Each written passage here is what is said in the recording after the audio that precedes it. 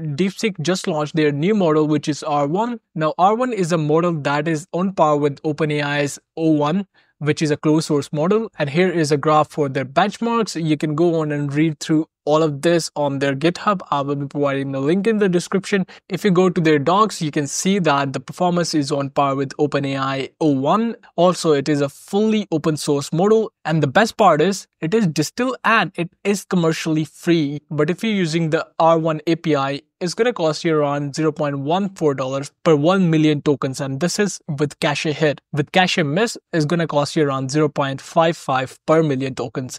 And as for output API price, 2.19 per million tokens, which is really cheap as compared to the closed source models out there. And if I go and view the benchmarks here, the blue one is the R1 and the gray one is the O1 from OpenAI. And as you can see, it is on par and sometimes it's performing way better than O1. Let me zoom in a bit so you can see it clearly. So there you go, here is performing better in math. And if we go with code forces here, you can see that it's almost in par with O1, which is a closed source model. Again, this is a really great opportunity for you guys to actually try this out as it is completely free and open source. Now, with all that said, let's actually dive right into it. And in this video today, what I'm going to do, I'm going to show you how you can access this on their Deepseek Chat, as well as how you can access this locally and install this using Ollama on a machine and use it inside VS Code through the extension continuator dev. And lastly, I'm going to show you how you can locally integrate this inside Bolt.DIY and create apps using it. So without further ado, let's dive right in. Hi and welcome back to SkillCurb. This is your host Shamriz and we're finally diving into Deepseek R1s because I'm going to show you how you can actually access it. So if you go here,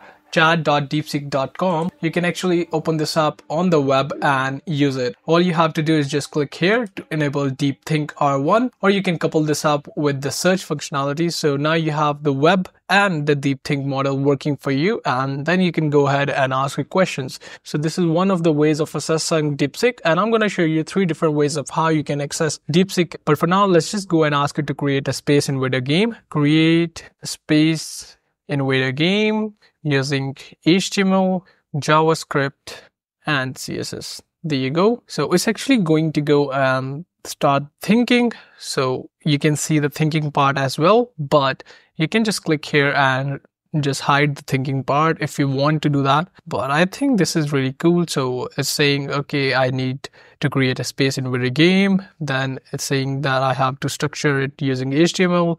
Then you have to use CSS for the styling, and then the JavaScript part. Now we have the HTML code popping up here, as you can see. So there you go. It has generated the whole code for us. And if I scroll down, this is quite a lengthy code.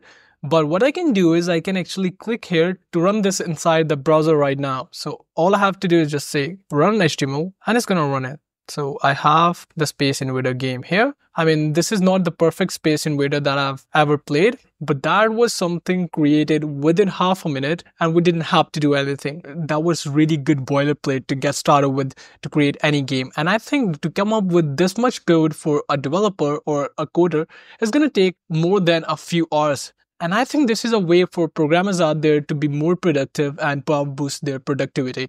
So yeah, this was a really basic use case and I just wanted to show you how you can access this inside your browser. And I just went on with this basic use case because I love this run HTML in the browser. But now let's jump to the local install and I'm going to show you how you can locally install this and use it using Ollama. So for the local install, what you need to do is you need to install Ollama first. And we're here at the Ollama website. Don't worry, I'll be pasting in all the links in the description, so you don't need to worry about that. Let's just hit download here. Now you need to choose which operating system you're on. I'm on a Linux-based operating system, so I'm just going to go and copy this and I'm going to open up my terminal and I'm just going to paste it. Then hit enter and it's going to install Ollama locally in our machine. Now, once you have your Ollama installed, what you can do is you can go to search models. So you can see that R1 is the most searched recently. I'm just going to go and click there. If you want a low-end computer, you can install this 1.5 billion parameters, which is only 1.1 gigabytes.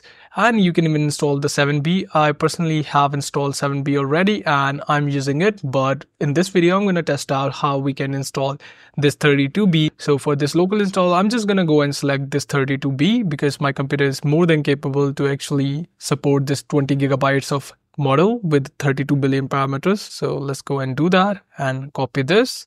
And one more thing, we also have this 671 billion parameters model, which is not something that any consumer computer out there can support right now. But if you have really powerful computer, you can even go with that. But I would recommend that you go with the smaller distributions like 32B or 70B at max. So here in our terminal, you can see that our Ollama is already installed. So what I'm going to do is I'm just going to go and paste this right here. Now this is installing the 32 billion parameters model, and this depends on your internet, how fast it is. So mine is almost half a gigabyte per second. So it's going to install quickly. I mean, within 30 seconds. So there you go. Once you have it installed, you can actually send messages and talk with your 32 billion parameters R1 model. So what I'm going to do is I'm going to say hello, and then I'm going to ask it what model is it. So I'm just going to go and say that and hit enter. And there you go. You have the response. Hello, I am Deepseek R1, an AI assistant created exclusively by Chinese company Deepseek. I'll do my best to help you.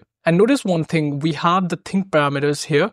Now, if you're using it in the command line, it's going to go with this think parameter. And this is something similar to the thinking that we just saw on the Deepseek chat. Now, for those of you who are not that comfortable with the command line, I have this amazing extension, which is continue.dapp. And I've been using this for a long time now, and it is really mind-blowing. So all you have to do is you have to go to the VS Code, and there in the extension tab, you'll have to search for the continue extension and just hit on install here.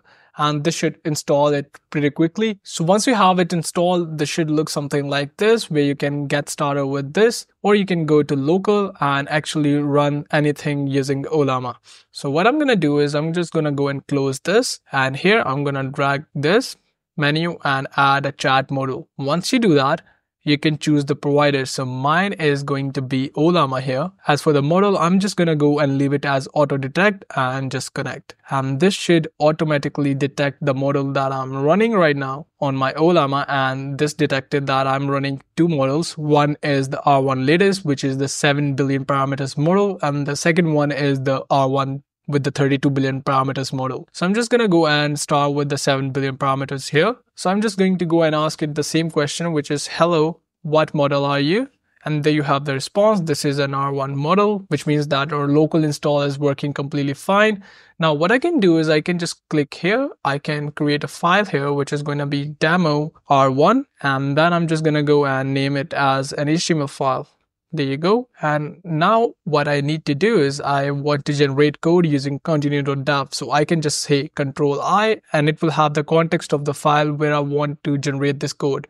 So I'm just going to ask it to generate a really simple plain design of a to-do list. There you go. Create a simple to-do list tab, and let's just hit enter. And this should generate the code. As you can see, the code is being generated and already populating the file that we have referenced it to. And all I have to do is just say accept, and this should be saved right here. Let's go and save this file, and I can open this up inside my browser to check out the results. So there you go. This is something that we just created inside our VS Code using continue.dapp and R1, and it only took us 1 minute. So I'm just going to go and say I need to do some exercise, and I'm just going to go and add that task here. So the task is added. So I can just go on and delete this task, or what I can do is I can go on and edit it. So I can change it to workout or anything that I want. So as you can see, now I have multiple tasks here, which is really great. Let me go on and recap this really quickly. You have to go to the Ollama website, download it for your operating system. Then you have to search for the R1 model, and you can choose any model that you want to download from here. I prefer that you go with the smaller models if you're going to run this locally on your machine. But if your machine is really capable, you can go and try out the 32 billion or the 70 billion parameters model. And then you can just copy this and open up your terminal and paste that there. That's all you have to do. Now, this was the second way. I have another way for you, which is to use this amazing Bolt.DIY. So I will be providing the GitHub link in the description. So all you have to do is scroll all the way down for the developers only section.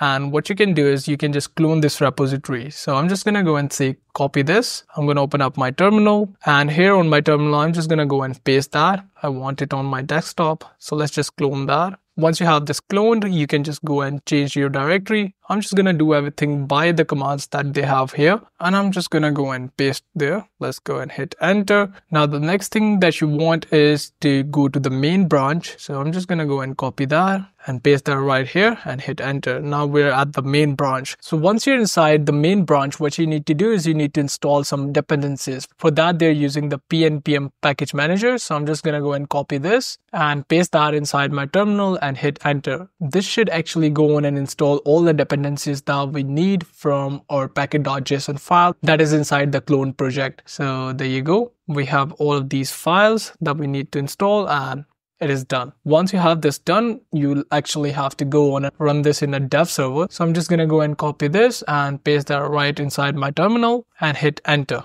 It's actually running on localhost 5.73. So let's just click there. And this should open up in our browser. So there you go. We finally have Bolt.DIY locally installed on our machine. And the next step is to actually choose your provider. So I'm just going to go and click here. And I'm going to choose Ollama as my provider.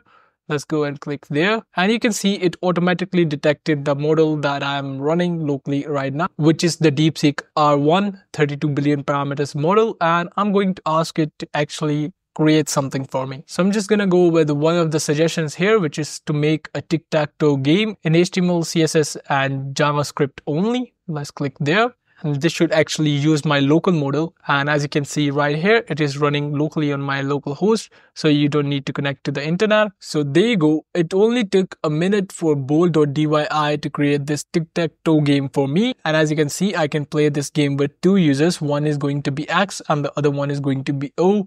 Right now is player O's turn. So I can mark this cell here. As you can see, it's working completely fine, and I can reset the game. And this was really impressive. We also have a separate video on Bolt, so you can go ahead and watch that if you want to go in depth. But in this video, we covered how we can access Deepseek R1 through your browser on their Deepseek Chat. We also went on and installed this locally using Ollama and run it inside our VS Code using the extension. And lastly, we went on to GitHub and cloned Bolt.DIY and actually created this tic-tac-toe app using our R1 model inside the Bolt.DIY locally on our machine.